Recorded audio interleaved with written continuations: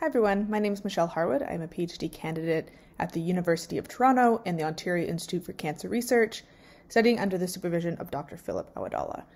My research is titled Increased Allele-Specific Expression in Blood Can be Beneficial for Immune Response in Healthy Agers.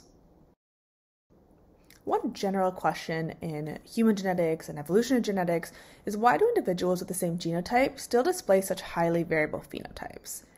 And of course, there's so many aspects that can go into this, but one of which is the regulation of gene expression. One way we can study the regulation of gene expression is through a phenomenon called allele-specific expression, or ASE. And this is where at a heterozygous position, where there are two different alleles, the expression of those two alleles may not be equal. This can be important in a phenotype or disease context. In this example here, let's say the individual on the top, they have allele 1, allele 2, where allele 1 in red is deleterious or disease associated. This individual shows overexpression of this allele and therefore may have the disease or be at high risk of the disease. Whereas on the bottom, with a different individual but has the exact same genotype, they still have that disease-associated mutation, but they have underexpression of that mutation. Perhaps they'll be healthy or at least a lower risk of that disease. Now, there are many phenotypes that we can look at in humans that are highly variable, but one that is particularly interesting to people is aging. And this is because although everyone ages, it is still highly variable with respect to some individuals being healthy agers, where they can go long lives without developing any chronic illness or be at low risk of mortality compared to unhealthy agers. It is currently known that there's an increase in ASE with age, and this was studied in 2019, looking at a longitudinal study where they sampled individuals at 70 years old and then the same individuals again at 80 years old, and they found that there was overall an increase in ASE with age, specifically a 2.6% increase in ASE over this 10-year period. Now, although we see that there's this overall increase in ASE with age, the question remains of is this ASE contributing at all to why some individuals are healthy agers compared to other unhealthy agers? This is the question that my research is trying to answer, which is does ASE contribute to the phenotypic variation observed during aging? To investigate this, we're using a population cohort from Canada called CAMPATH, or the Canadian Partnership for Tomorrow's Health. Specifically two regions within this cohort, Cardigan, which is the French-Canadian cohort, and the Ontario Health Study. In Cardigan, we have 832 individuals, and for Ontario Health Study, we have 350. All individuals are from blood samples. In Cardigan, we have bulk RNA sequencing, which is very common in testing ASE, where we compare the read count from each allele to each other. In Ontario Health Study, we still have RNA sequencing, but it's actually at a single cell resolution. And so for our analyses, we're testing it first in a pseudobulk context to compare it to our Cardigan. And then we also can look at sort of a single cell resolution. We've actually found that it's most effective to group cells based on the involvement of adaptive immunity versus innate immunity. This increases our power to detect ASE while still remaining a single cell resolution. We also use a risk score for this mortality risk that we can use for testing these healthy aging mechanism. This is previously developed and published using a complete blood count variables to predict all-cause mortality. And so this allows us to have individuals that are young, less than 45 years old, age greater than 65 years old, but also the low versus high risk from this mortality risk score. In addition to the risk score, we also have some individuals with known diagnosed diseases. For example, in Cardigan, we have individuals with cancer, hypertension, type 2 diabetes, and dyslipidemia.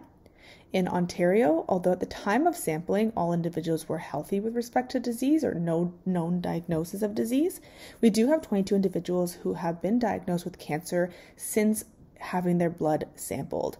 And so we actually have 22 pre-cancer samples, a sort of snapshot of their DNA before they've actually been diagnosed. So to get into some of the results, this is confirming what was previously published, where we see this significant increase in ASE with age.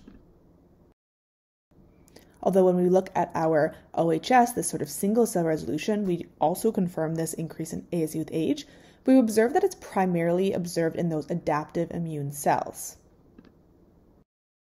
Now, when we split up our individuals based on their risk score, we observe still that there's an increase in ASE with age, but actually that low-risk individuals have a larger increase in ASE with age compared to high risk.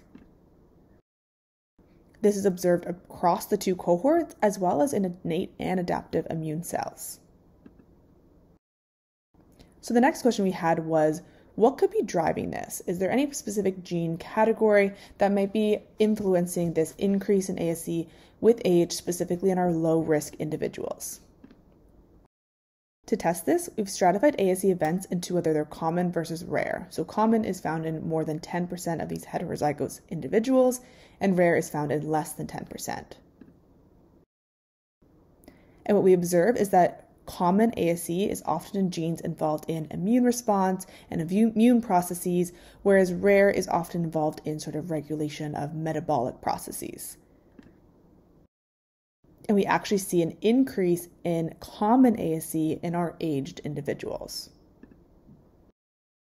So this brings us back to this original question: could these genes involved in immune response and immune processes possibly be driving this pattern of increased ASE with age in our low-risk individuals? So to test this, we stratified individuals based on the proportion of ASE in immune genes specifically. So this is the number of significant sites in immune genes over the total number of heterozygous sites in immune genes for that specific individual.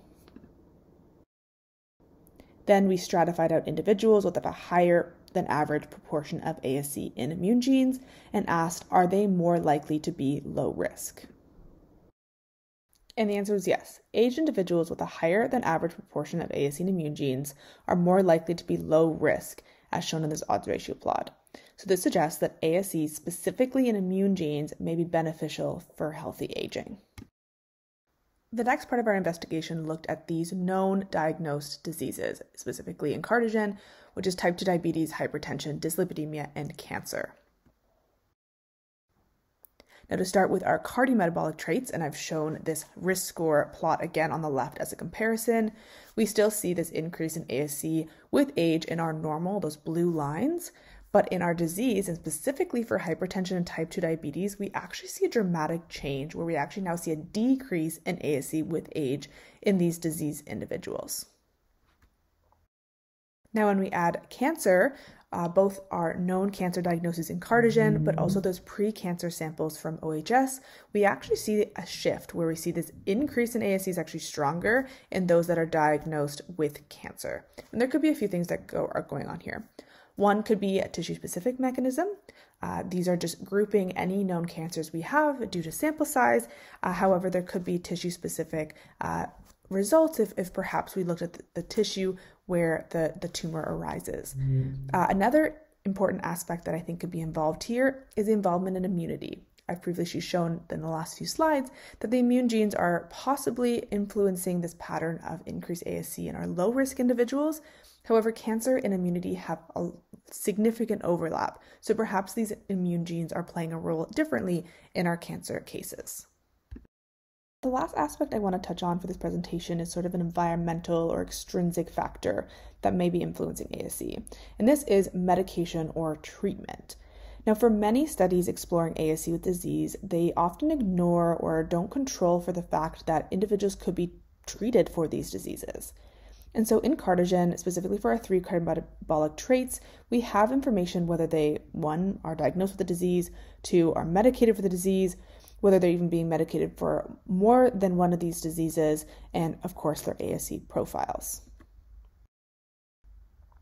And what we observe, and this is looking at the total proportion of ASE sites across individuals who are not medicated, taking 1 medication, 2 medications, or 3 medications.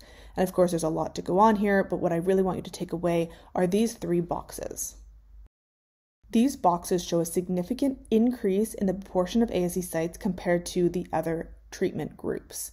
And these are individuals that are taking treatment for hypertension, dyslipidemia, or both hypertension and dyslipidemia. So this suggests that individuals taking those 2 medication types have a significant increase in ASE, but this is regardless of the response to the medication. Solely just taking the medication shows this increase in ASE.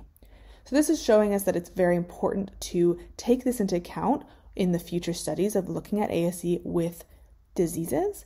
It also opens the opportunity for possible personalized medicine approaches looking at ASE with these medication and treatments. So to summarize, I've raised this question: does ASE contribute to the phenotypic variation observed during aging? I've showed that low-risk individuals have a larger increase in ASE with age, and that this may be driven by immune genes, specifically because we see increased ASE in immune genes may actually be beneficial for healthy agers. I demonstrated that increased ASE during aging may reduce risk of cardiometabolic traits, but we actually saw differences in our cancer and pre-cancer samples, possibly due to tissue-specific effects or the involvement in immune genes.